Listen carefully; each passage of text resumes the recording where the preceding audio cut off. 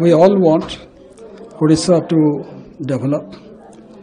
Development is taking place in its own pace, but the development that has taken place within last 10 years in those states like Uttar Pradesh and where it is now, Odisha has been provided with stable leadership since 1980. We have seen number of chief ministers. With a stable government, the pace of development has not happened. So in that respect, there is a need for a double engine. And I believe people are eager to change the present government in Odisha and bring in Bharatiya Janata Party government. That change is happening. And every day, as it is said, I saw there were a large number of BJP people also to welcome me. I'm really indebted to them personally. But I also saw a large number of people who were not in BJP, but in other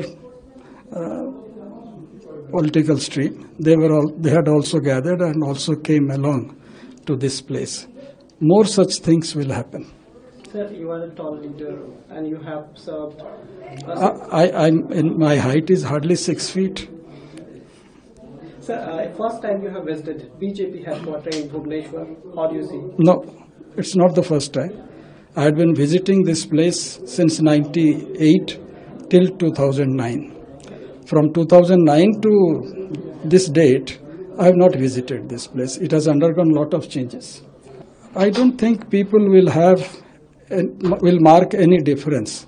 I will be serving the people as I was serving them earlier. Rather, I will feel it free now, because working in BJP, I have seen in other states how the members work for the people. And BJP gives a lot of scope to work for people, which was not happening in BJD. Definitely.